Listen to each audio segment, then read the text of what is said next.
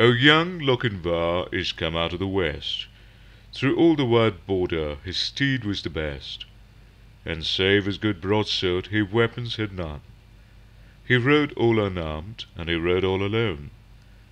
So faithful in love, and so dauntless in war, there never was knight like the young Lochinvar. He stayed not for brake, and he stopped not for stone. He swam the Esk river, wherefore there was none.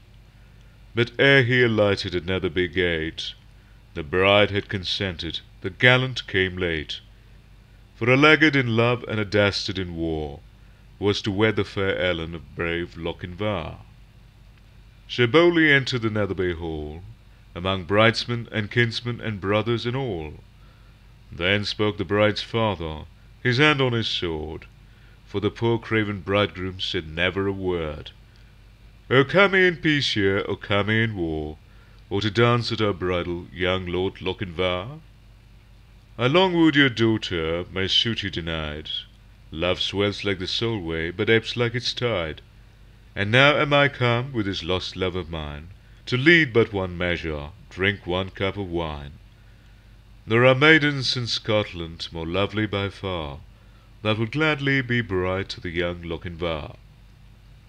The bride kissed the goblet, the knight took it up. He quaffed off the wine, and he threw down the cup. She looked down to blush, and she looked up to sigh, with a smile on her lips and a tear in her eye. He took her soft hand ere her mother could bar.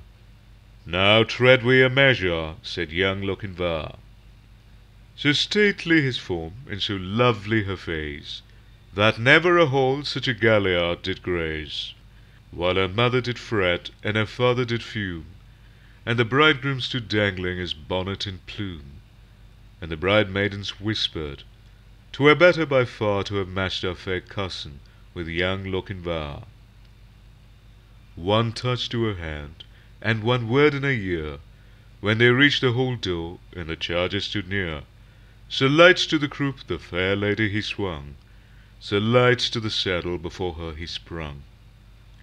She is won, we are gone over bank, bush, and score. They'll have fleet steeds that follow, quoth young Lochinvar. There was mounting among Grahams of the Netherby clan, Fosters, Fenwicks, and Musgraves, they rode and they ran.